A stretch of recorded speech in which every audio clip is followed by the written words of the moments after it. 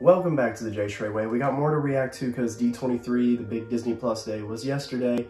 It was a little lackluster on the announcements. Everything that was revealed, we got to see Charlie Cox, Daredevil, on stage, Vincent D'Onofrio's Kingpin. They had all the actors come out, but there was no big new news, which was, I'm not mad about it, but I think Marvel really needs something to distract us from all the criticism they're getting. People are really starting to critique them for their comedy, and some of their most recent projects have not really stuck the landing. No Fantastic Four casting, no X-Men casting, which I can't believe we still don't have Fantastic Four, but we did get trailers finally, officially online that I can watch with you guys. The big one I'm excited to see, which should have a lot of repercussions, and it better put the MCU timeline back in order, because all these shows right now, Ms. Marvel, She-Hulk, they're fun, but they just feel like little side one-off adventures. Even Moon Knight, as much as I love that, there's no connective tissue right now, and they're like the pioneers of that. They created this idea of sharing universes, and now that they have all the means to do it with TV,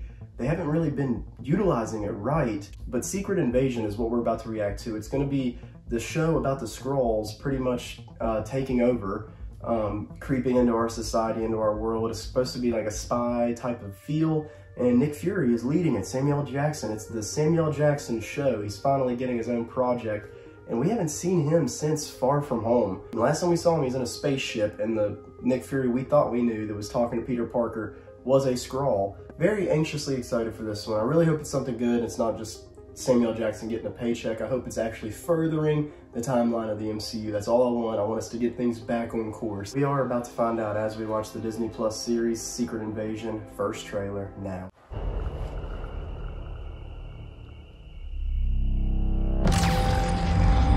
Oh.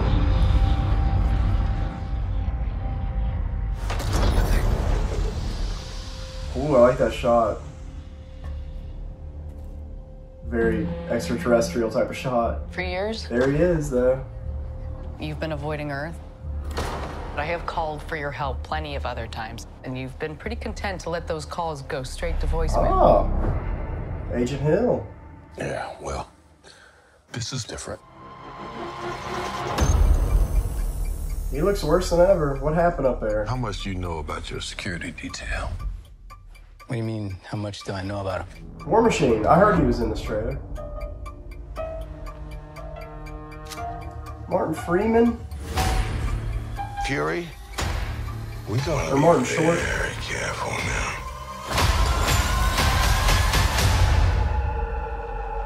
There's the main Skrull from Captain Marvel.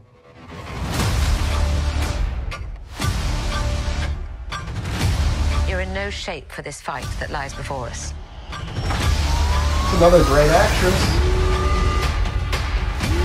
This is just the beginning. This is Amelia my Clarke. war alone. And I'm the last person standing between them and what they really want.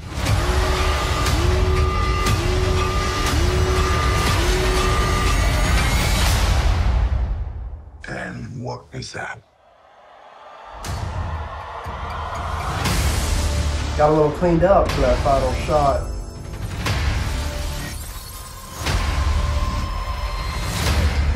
'23. I'm not overly excited, but I'm intrigued as fuck. I mean, we had a lot of returning casts from other movies. Don Cheadle, War Machine, looks like he's a big part of the show, and maybe it's just one episode that they were showing him in, but it's very creepy. I mean, there's a creepy factor to it, but it also has this 90s television vibe. It has this really strong X-Files type of feel with the way they're shooting it, and even, I don't know, just the vibes of it in general. And we had Maria Hill, Agent Hill, which you kind of figured she'd be in there. She's Fury's right hand, but it's just always refreshing seeing them, especially 10, 12 years into the saga now. They're still connected, and they're still trying to figure this stuff out. But we're trying to figure it out. I want to know what the real plot is, what's actually going on. This show looks like it's going to really pull some strings and probably frustrate the audience, because it's going to be a waiting game, kind of how Moon Knight was, where you had to wait to get answers throughout the episodes, and WandaVision. I'm sure Secret Invasion is going to be similar. There's a few new characters in there. We got Amelia Clarke from Game of Thrones, which I want to see her utilized more. She's amazing in everything I've seen her in. And I heard she was casting this a long time ago. This has been something, they announced this like 2019, and after getting Falcon and Winter Soldier and Moon Knight, which when we got that first slate of everything, I mean, we're already 8 shows in now in just 2 years, but when we got those first slate, this is one of the first announcements. Of all the stuff we have upcoming, I would say this is right behind Daredevil as my most excited show of all the announcements we have. I mean, there's some good ones in there. This one better have strong ramifications on the entire universe. We just need answers on what Fury's been doing, and if his timeline's really confusing to really try to think back on, because he's popped up so many times, faked his death in Winter Soldier, was hiding out in Age of Ultron. He's just been all over the place. Then he was in space, so comes back with some crazy information. I'm wondering what he saw up there. They're making him look really aged with the gray in his beard. And yeah, some shit went down, and I love the vibes of it.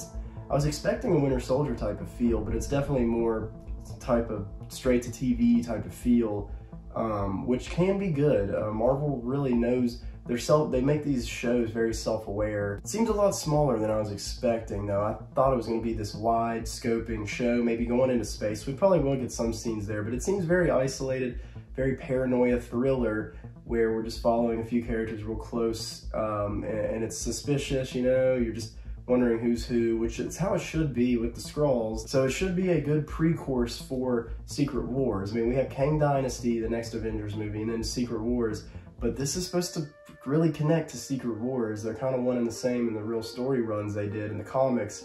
So this is gonna build up to stuff that pays off in Secret Wars, I'm sure, which is crazy to think about right now. That's years down the line, 3 or 4 years. Let me know if you guys are excited to tune into this one, and what your most anticipated MCU project is coming out, shows or movies. I would say, shows-wise, mine's still Daredevil Born Again. I'm really anxious to see him in She-Hulk, maybe this week in the new episode. I hope they don't MCU-ify him too much with the humor, because I did not like how they handled Kingpin and Hawkeye. That is all for this one. It's the Jay Shray Way, and I'll see you guys next time.